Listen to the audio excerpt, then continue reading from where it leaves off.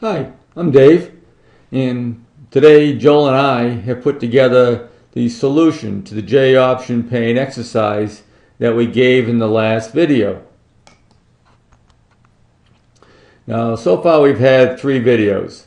We started off with talking about basic Oracle Sun Java coding conventions that have been around since 1999. We then went on to show how we could set up our preferences in Eclipse to help us comply with the Oracle Sun Java coding conventions, and also set up some practices or standards so that everybody that develops in the team will have code that looks similar. That will make it a lot easier for us to interchange and work together on code. We then went on to talk about JOptionPane. And in the beginning of this Java 2 class, we're going to use JOptionPane as the focus, or the main means of getting user input and displaying user output. We're doing this instead of using the scanner class, as it's more interesting to interact with the GUI than the console window. Now, at the end of that JOption video, I left you with an exercise. And the exercise was based on the Gmail login. If you go to gmail.com, you'll be prompted for a username and password. We're going to mimic that, except using JOptionPane. And I asked you to create a JOptionPane with the show input dialog to bring up a prompt for a username, and we entered Joel. We clicked OK. We then were prompted for a password, entered Hollingsworth. We said OK. And we then displayed the username and password using JOptionPane.show message dialog. So let's go into Eclipse, create a workspace. We'll call it homework. We're going to set the perspective to be the Java perspective. We'll load our preferences that we did a couple of videos back. We're then going to create an Eclipse project, Google. We're going to create a class called user login. And that class is going to exist in a Java package called edu.elon.login. And lastly, we're going to create a very short main Java class just to be a driver for our program. Okay, so let's bring up Eclipse. And the first thing we said we were going to do was to create a workspace. And we're going to create a workspace called homework.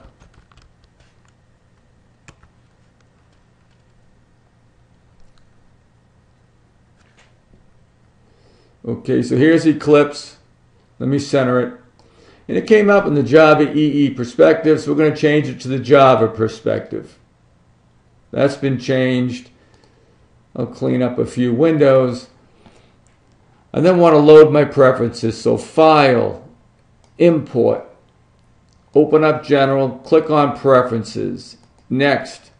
My preference file I stored on my desktop.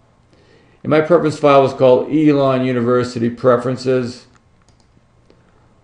I'll load that. Click Finish. Now my preferences are set. I want to create a Google project now. A Java project. So File, New, Java Project. And I'm going to give it the name Google. It's going to use Java 7. Click Next. It's going to put all the source code, the Java source code, under a folder called SRC. And it's going to put all of the bytecode under a folder called classes. That's perfect. I like that. So I'm going to click Finish. And here's my Google project. There's my source folder where all the Java files are going to be stored under. The next step is going to be to create my user login class. So New, Class. My class is going to be called user login, and I'm going to want it to be in the package edu.elon.login. Come down below. It says, do I want to generate comments? I'm going to say yes, and that's going to automatically fill in the copyright header that we created before in our Eclipse preferences. I click Finish. And here's our user login class. Here's our copyright statement, the file name, version, the date, And the copyright for myself, of course you'll probably see your name there, or should see your name there, and wherever you are coming from. For our class, it'd be Elon University. We see the package statement automatically put in for us, and then here's our class user login. So the first thing I'm going to do is to create two private variables, right? So private. One variable is going to hold username, and the other variable is going to hold password. I'm going to create a default constructor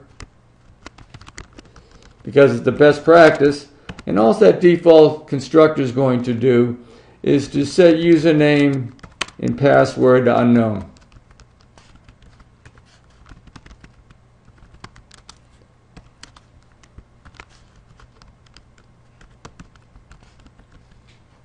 That was simple enough. Now I'm going to create the main login method. And I'm going to create some stub methods that it's going to call, and we'll fill those in a minute. So public void, let's call it login. And login is going to get the username by calling a method that we haven't yet written, but it'll be called prompt for username. And I'm going to have password get set by a method logically called prompt for password. And then I'm going to wrap things up by displaying with the JOptionPane the username and password, and I'll do that with the method called displayUser. Now Eclipse is not happy. It's telling me that I have not written three methods yet. Prompt for username, prompt for password, or displayUser. But the nice thing is Eclipse will help us generate the stubs for these methods. So I mouse over prompt for username, and it's suggesting to me that a quick fix would be to create method prompt for username. I will click on this, and it will automatically generate it for me. So now how I would generate the stub prompt for username. Let me provide the code to implement prompt for username. So I'm going to have a string message. And that will be the actual prompt username that we expect to see. And let's have a title. And the title we said was going to be sign in, according to the specification. And then I'm going to set username to be equal to the value returned by JOptionPane. I'm going to show input dialog. And I want to use the 4-argument version. So I'm going to give it null to center itself on the screen. I'm going to give it the message that we provided, the title, and I want to ask for a question, JOptionPane question message to be displayed. Now I went past 80 columns. You can see the 80 column mark here. So I'm going to hit Control A to select everything. And then I'm going to hit Control Shift F to automatically format the code. Notice how it shifted things around. We're now definitely within the 80 character vertical line that you see placed here. So now we have two methods unknown, prompt for password and displayUser. I'm going to just, I forgot to put down return username here. Let me fix that. Now I'm just going to copy this prompt for username method, paste it, and rename it to be prompt for password. So I right click, copy, paste. Let me change username to password.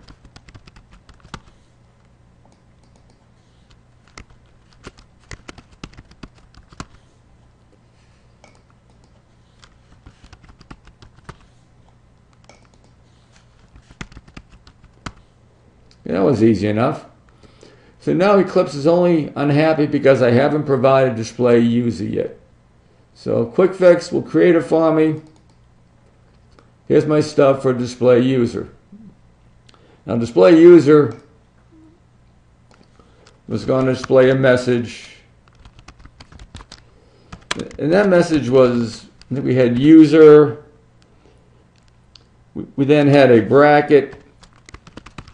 username equals, so we'll concatenate the value that's currently stored in our username. We then added on to it a comma, password equals, and let's give it the password. And then we finish it off with a bracket.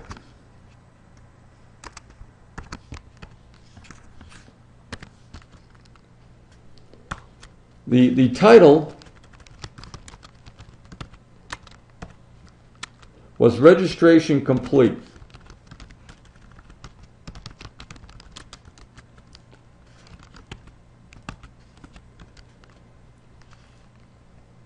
Yeah, that was good. So now we're going to create a JOptionPane. And this time, instead of a show input dialog, we're going to do a show message dialog. And we'll use the 4-argument version again. Null to center it on the screen. Message, that's our prompt. Put our title in. And this time, we decided we wanted to use an informational icon instead of a question. So there's information message. Again, I'm past column 80, so I'll hit Control A, Control Shift F, and my display method's complete. So now I just need a main method, create a main method as a driver stub to call, to instantiate, and then call our login method. So let me right click on the package and say new class. The package comes already filled in as edu.elon.login. I'll call this main. And down below here it says, which method stubs would you like to create? I want a main method automatically generated, and I want to ask for comments again. I click finish. We see that I get the main.java file with a nice copyright header. Here's my package statement. I'm in edu.elon.login. Here's my main method, and here's the main class, and here's my main method. So I need to do two things here. First thing is I need to create an instance of user login and put it into a local variable to hold. So user login, I'll just call it app, and I'll set it equal to an instance of login.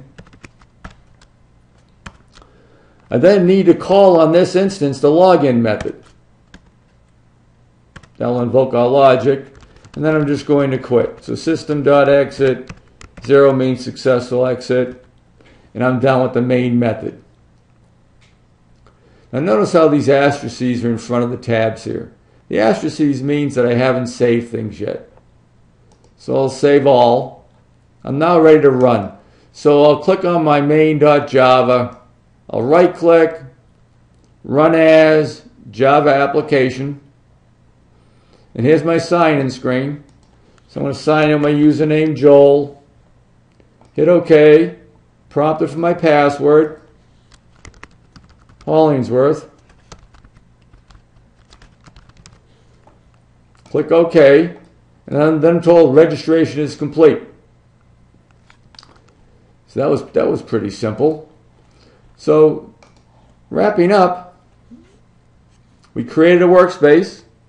We set the perspective to a Java perspective. We loaded up preferences, created a Google project. We created a user login class in the package edu.elon.login. And then we created a short main driver program. If you have any questions,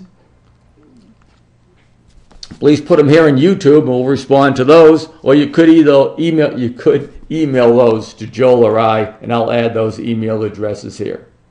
Have a great day.